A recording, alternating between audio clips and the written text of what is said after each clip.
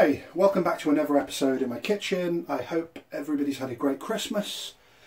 So, the situation I'm confronted with, I've got 2 curries to make, each for 2 people, so in total 4 portions, and I want to do it in a hurry. So the following videos are going to be a seasoned corn piece or soya piece curry, and we're going to be making a potato, cauliflower and pea curry. So I want to make a really quick sauce, but for each of the curries all the seasoning and the spices are going to be totally different, so you get something unique from something universal. So we've got a large bulb of garlic here, we've got a 2-inch piece of ginger cut up, both rough because we're going to be blending these. I've got 5 nice red vine tomatoes, the ripest tomatoes you can find, and I've got about 4 or 5 medium red onions. So let's get cooking. So a nice large pan on. This is a wok style. So the beauty of this recipe is that I don't have to cook everything from scratch twice, and it still remains true and authentic and no substitute on flavour. So let's just wait for that to heat up. That's nice and hot. I'm going to add about 5 tablespoons of seasoned oil, but use any oil you want. And first of all, let's just saute the onion.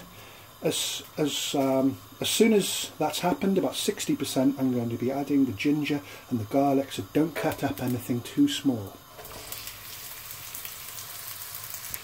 So I'm using red onions because they're sweeter with less water content, and I've cut them quite thin.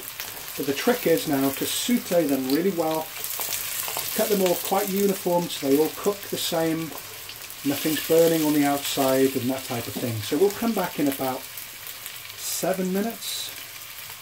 So I would be saying salt to taste, but I'm adding just a teaspoon of salt just to help the water come out of those onions, just to help them cook evenly.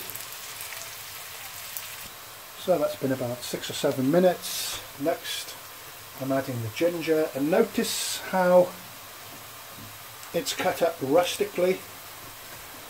It's not really a problem to singe the ginger, but the garlic is a big no-no. Anybody that's bitten into a curry where the garlic's overdone, it just is irreversibly terrible. So the garlic's cut up nice and big. Onions are 60% done, so we need to do that now. Another 5 minutes, we'll come back. So remember to give it a stir frequently and make sure nothing's on the sides. It'll burn. And basically all we want to do now, you can see the garlic has no fear of burning, it's still cut up big enough so the whole bunch of ingredients can stand the heat. So in the meantime I chopped my tomatoes and they've got liquid in them, as you could see. So I'm just going to fry this down now until the garlic is just starting to toast, and then I'm going to come back and we're going to add the tomatoes. So that's just how I want it. Can you see the garlic? Let's get a close up. Looks like braised tofu, doesn't it? That's just how I want it. Now we're putting those liquidy, nice ripened tomatoes with the seeds and the skin. And anybody that knows about my channel knows it's all about cooking the raw flavours out. So you can use tin tomatoes, you can use passata, whatever you want. But the main thing now is just to cook the rawness out of the tomatoes and make sure it's nice and blended. So the frying is stopped. Now we're coming down to the boiling parts. So we'll come back when that's ready to blend. So I get it nice and hot. I've maintained the highest heat on the cooker ever since the offset. You just want those tomatoes to disintegrate. What I am going to do is add a teaspoon and a half of good quality paprika and some tomato puree, just to give it an additional boost and colour. And I must say my subscribers have dropped down significant. I know a lot of the videos are repetitive, but They've dropped down maybe 40% in the last few months.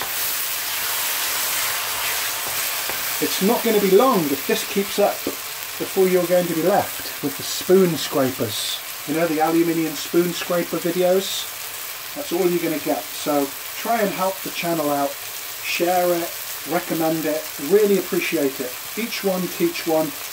And anyway, we'll come back in a couple of moments because that's starting to sizzle really nicely. The oil's starting to appear around the outside. So you know you're nearly done when you get these little long parts of tomato skin, and you can basically guarantee that ensures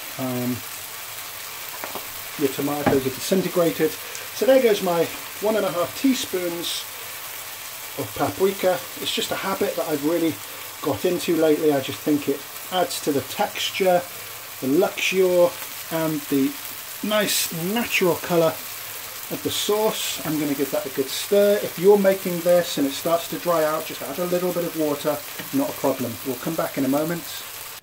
So there we go, we've got some concentrated paste of fresh tomatoes, onion, fresh ginger, garlic, teaspoon of salt, teaspoon and a half of paprika, probably a tablespoon of tomato puree with some oil, and it's good to go. So I'm just going to blend that into a really smooth paste. There's no point prolonging the video, it's gone long enough, and the thumbnail is what it looks like when it's been done. And do stay tuned for the next, apologies to all you carnivores, but the next 2 vegetarian balties that I'm going to be making. Happy New Year.